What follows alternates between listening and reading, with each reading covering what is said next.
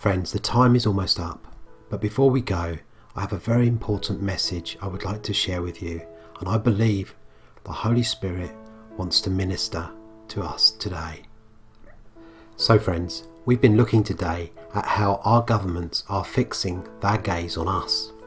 But now friends, in these final moments, I want us to fix our gaze on Jesus. We've also seen today how our Heavenly Father is fixing his gaze on us. And that, friends, is a wonderful truth, isn't it? The Lord of the universe fixes his gaze on us because that's part of his nature. He's always looking, friends. He watches over us.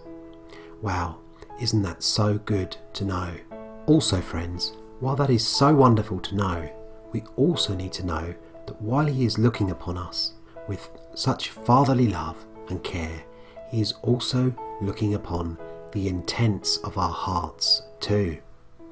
In Jeremiah 17:10 it says, "He searches our hearts and examines the deepest motives, so he can give to each person his reward according to how they have lived." Oh friends, we want our hearts to be right before him, don't we? I don't want the Lord Jesus to search my heart and find that I'm not wholly surrendered and committed to him. So then friends, how on earth can we get the motives of our hearts right before the Lord? By fixing our gaze upon Jesus. Yes friends, by fixing our stare at him. Friends, as we fix our gaze upon Jesus, the more our hearts will be transformed.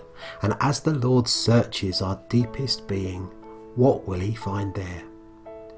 Friends, he will find the Christ life bubbling over to eternal life. He will find him found in us and us found in him. Friends, when we fix our gaze upon something, we can't see anything else in our vision, can we? Think about it, friends. When a husband is captivated by his wife, he stares ever so intently into her eyes. All he can see are her eyes, and he tries to examine her deepest thoughts. And while he's doing that, there's no room to see or think about anything else, is there? Well, friends, in the same way, that is how we should fix our gaze upon Jesus. That, friends, is where the Lord wants us to go.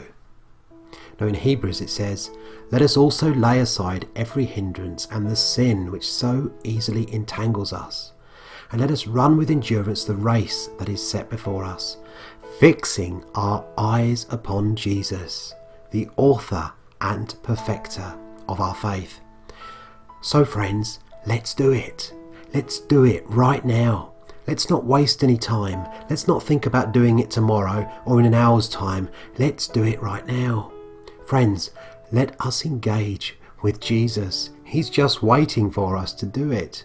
Now friends, I want us to go to this final song. It's from Alberto and Kimberly Rivera, and it's simply called Jesus. And friends, if you can, why not put everything aside right now? Maybe you have your phone in your hand, but friends, put everything aside for a moment. And if you can, close your eyes and connect with the Lord Jesus right now. Friends, I'm going to pray a simple prayer and then I'm going to play this song. And friends, while you listen, fix your gaze upon Jesus. And I guarantee, friends, that as you intently focus upon him and allow the things of this earthly life to simply fall away, you will have a glorious encounter with your Lord. Oh Lord Jesus, we're coming before you today, and Father, we're asking you, Lord Jesus, that you would enable us to focus our thoughts completely upon you right now, Lord. Father, I'm just praying that we'll be able to drop everything, every hindrance, everything, Father, every thought, every concern, and that for this moment in time, we would focus our thoughts upon you, oh Lord Jesus. And now friends, let's go to our final song, and as we listen, let's just drop everything that hinders and humbly come before the Lord and fix our gaze upon him and allow him to do that work in us, and I'm believing that today we're going to have a glorious revelation of Jesus as we listen. God bless you, friends.